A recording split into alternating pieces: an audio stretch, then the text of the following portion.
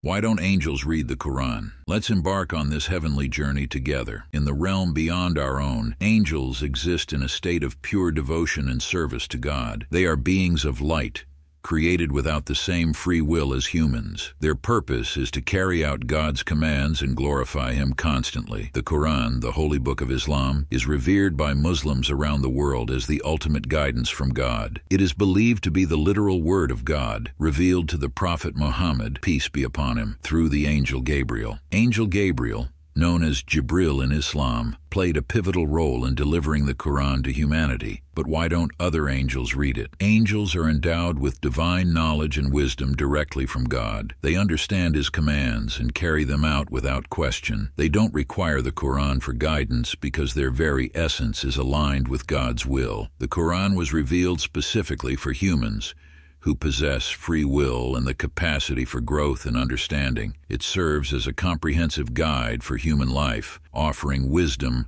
comfort, and direction. Humans and angels have distinct roles in the grand design of creation. While angels fulfill their divine duties flawlessly, humans navigate the complexities of life, making choices that shape their spiritual journey. The Quran is an essential tool for humans to find their way back to God. As we reflect on why angels don't read the Quran, we gain a deeper appreciation for the unique relationship between humanity and divine guidance. The Quran is a gift, a beacon of light in a world often shrouded in darkness.